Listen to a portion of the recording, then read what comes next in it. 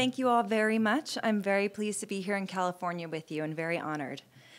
My family and I are so appreciative that the University of Southern California continues to honor my grandmother so prominently, and that you all continue to think so highly of her and keep her memory and her legacy alive.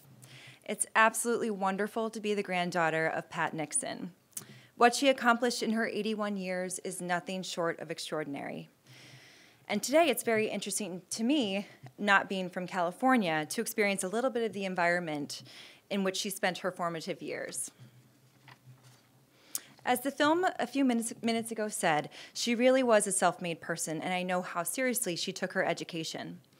I remember my mother telling me that my grandmother's name was actually Thelma.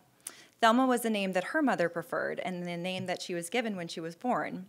But when she enrolled at junior college, she put the name Patricia on her application. Later telling her daughters that Patricia was my father's favorite name because I was his St. Patrick's babe in the morning, because she was born on March 16th, a few hours before St. Patrick's Day. Her new name was a symbol of her new life. I'm not sure if people realize how hard and how much she had to work to put not only herself through school, but also her older brothers as well. Her story is, I think, the ultimate example of triumph over extreme adversity. She lost both of her parents at a young age, and the Great Depression ravaged the Ryan family's small truck farm in Cerritos. So during her time at USC, she needed to work in order to support herself. For the most part, she worked during the days and took classes at night. She graded a psychology professor's student papers and helped him with research 20 hours a week. In exchange, her $270 tuition was paid. It's amazing. But she needed to work to supplement her income. There's a quote that I found from her English professor, and he said, "If you went into the cafeteria, there was Pat Nixon at the serving counter. An hour later, if you went into the library, there was Pat Nixon checking out books. And if you came back to campus that evening, there was Pat Nixon working on some student research program." She was even an extra in a few Hollywood movies. She and her dear friend Virginia would most often appear in scenes at football games because their friends on the USC football team would let them know when the movies were putting out their casting calls. And throughout it all, she somehow maintained her grades to graduate cum laude in 1937. Her degree carried with it the equivalent of a master's, so she was actually the First Lady to earn her master's degree. The beautiful new exhibit right outside the foyer certainly shows how deep her ties are to the university. I don't want to take up too much time with you this afternoon, but I thought that I might share with you a few fun memories of my grandmother and what I think we might be able to learn from her today. Although my sister and brother and I didn't know our grandmother until well after her years in the White House, we knew how much people loved her. She only made 4 major public appearances in her 20 years of retirement. But she took us quite often out on the town in New York City to fun places like Radio City Music Hall at Christmas time and the circus. We would play hours of imaginary games together. My favorite was playing shoe store in my grandmother's closet. She listened to us and she loved us. She repeatedly told her friend Adele Rogers, "This is what life is all about, children and grandchildren, isn't it?" She also loved to garden. She certainly had quite a green thumb. She beautified the gardens, first of Casa Pacifica in San Clemente, and later of my grandparents' big cozy home in Saddle River, New Jersey. I think it's certainly appropriate that a beautiful red rose is named for her and replanted at the White House every spring. I think that today the world could use a little bit of Pat Nixon's love and a little bit of her example. I've carried her love and her warmth with me through the years. When I entered the medical field as a child life specialist, caring for the emotional needs of hospitalized children, I remember the beautiful sentiment captured on her tombstone, which said, "Even if people can't speak your language, they know if you have love in your heart." My grandmother's ability to radiate love and kindness to all she knew made a very deep impact on me. I'd like to leave you with something I think you'll all appreciate. I was particularly struck when I read a letter that my grandmother wrote to her brother, Bill, in the early 1930s. At the time, she was living with a group of Catholic nuns in New York City, and she was an X-ray technician. She expressed in her letter her desire to join her brother in California and enroll at USC. "The world is just what we make it," she wrote. So let's make ours a grand one. That was the Pat Nixon that USC knew, and the Pat Nixon that our country knew, that millions around the world knew, and that my family certainly knew. And she did indeed make the world a grand one. Thank you.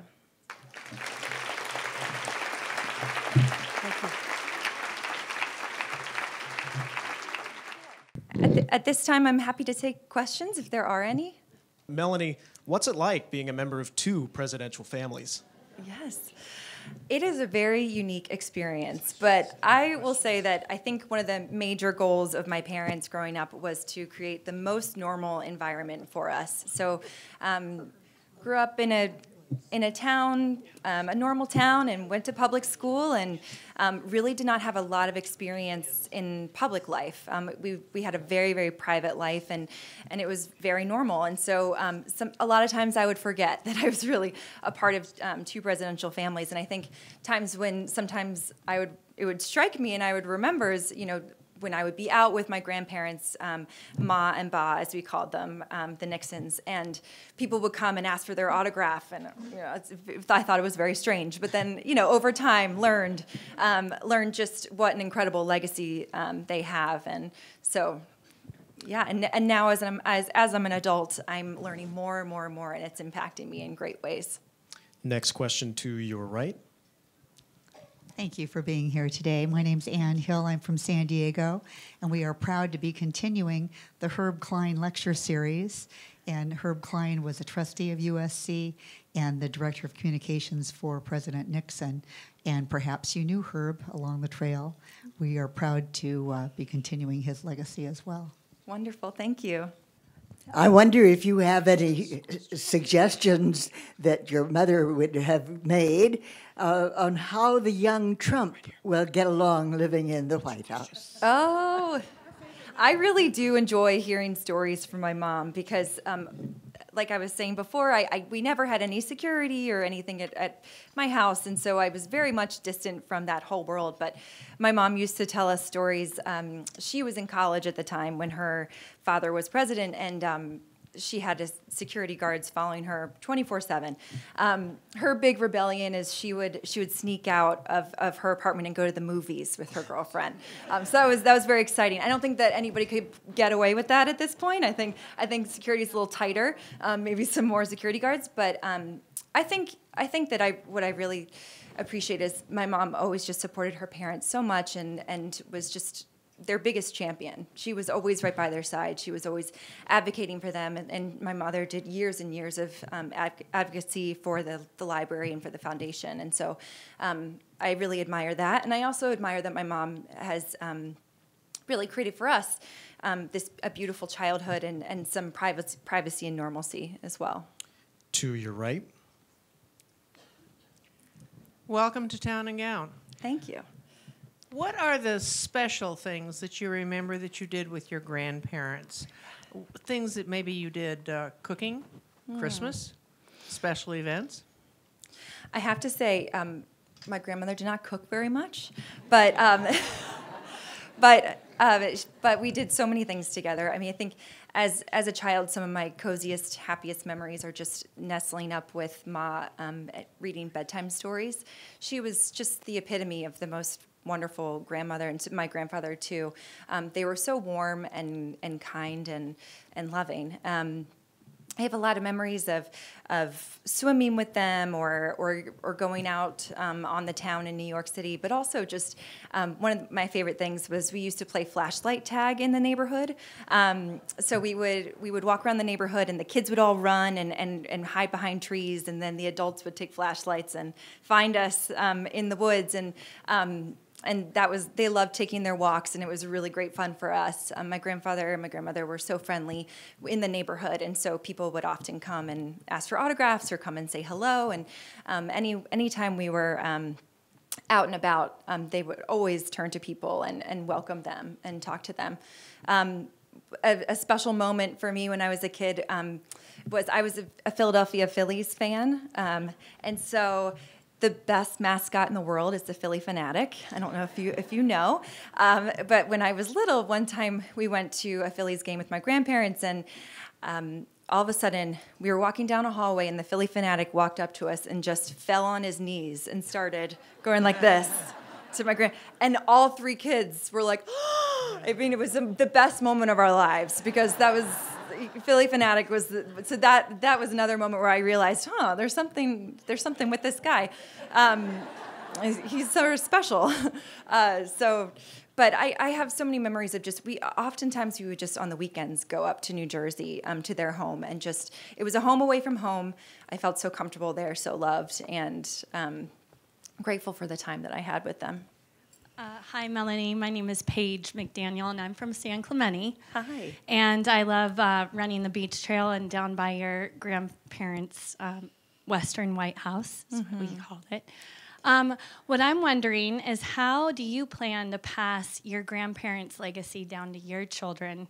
I know that I have always been enamored with presidential families, and especially First Ladies. So even though your grandparents were before my time, I do know a lot about them and so much respect them. And I hope that your children and their grandchildren will also come to realize how wonderful they were for our country.